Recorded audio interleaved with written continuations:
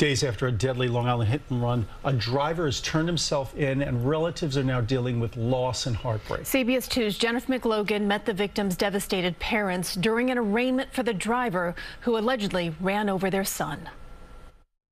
Tears and anguish for the family and friends of a beloved East Patchogue volunteer firefighter and EMT. 22-year-old Christopher Lavati died Monday in a hit-and-run crash. His smile lit up every room.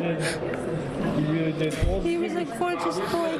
Lavati had the right-of-way at this East Patchogue intersection, say prosecutors, when a 36-year-old driver allegedly slammed into his motorcycle, ran over him, fled, and hid for 4 days. It's just an unimaginable loss.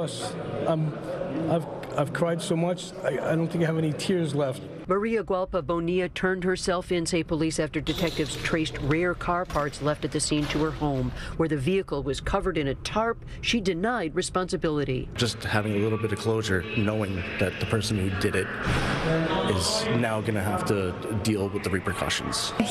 He's the love of my life. Kirsten Hurt was looking forward to a future with Christopher. She says he was just recently named Rookie of the Year by the Hagerman Fire Department. Even in death, he's giving to others, the Lavati family says. Several of his organs will be donated, including his heart, eyes, and skin. Giving and serving. There wasn't a better person. It's going to be a rough Father's Day. His family says they're proud to have been related to such a fine person and pray for justice in the courts. On Long Island, Jennifer McLogan, CBS 2 News.